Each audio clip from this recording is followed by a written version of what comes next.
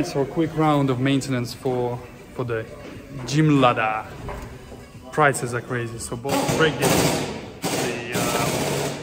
the steering things, then you have lights, spark plugs, we have oil filter, the air filter, we have both brake calipers with the brake pads, we have both bearings, we have oil, and we have some more.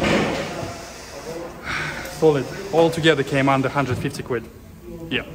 I think one thing my Giga is lacking is the rear locking diff. How are we going to do this? Well, we're simply going to weld it.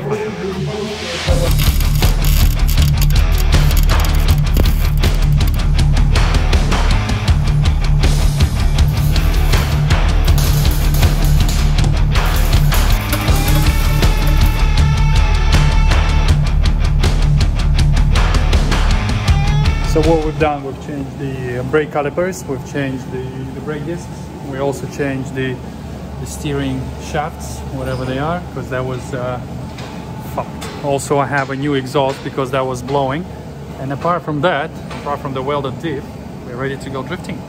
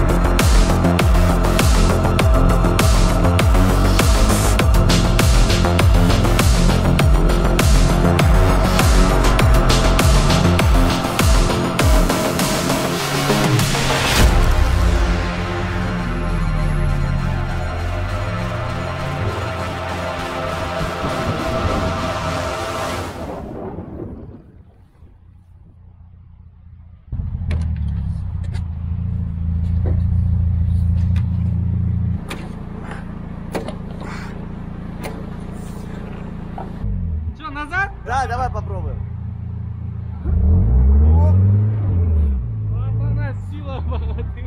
Спасибо. The next day. So there's certain procedures I need to follow in order to register the car to my name. First we need to a bit of a Russian MOT. So we're basically going for full checks of the car. So let's see if the car is worthy.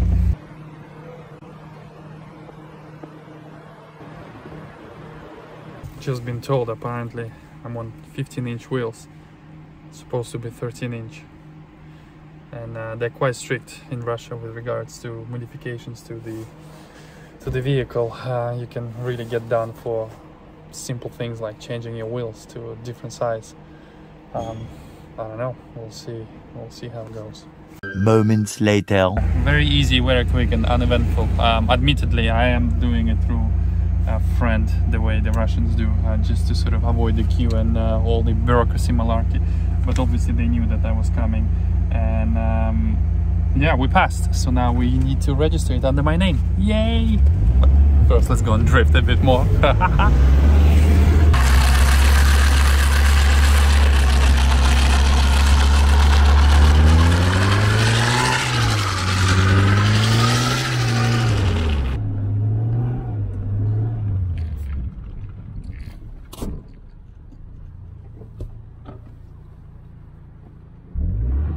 8:01 p.m. So another part of this registration process is that we have to officially make the car mine.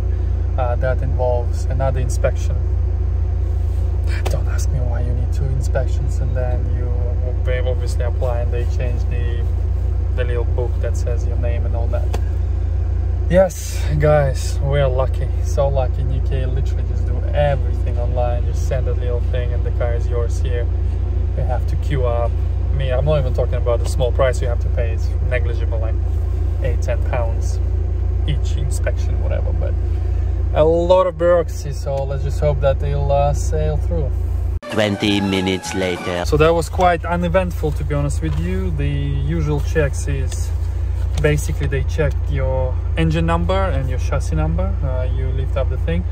No other checks. Again, I'm doing it through a friend, so maybe normal mere mortals can do a few more extra checks, but mine is probably just a formality. So let's go pay 840 rubles and the car is mine.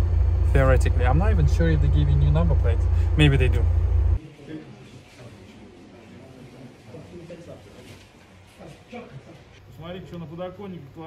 So basically all this effort to get this little laminated piece of paper, and check out how they wrote my name, Ilya. I hope it's not going to be an issue crossing the border, because obviously it doesn't match the name in my passport, but hey ho. Let's go and drift a bit more.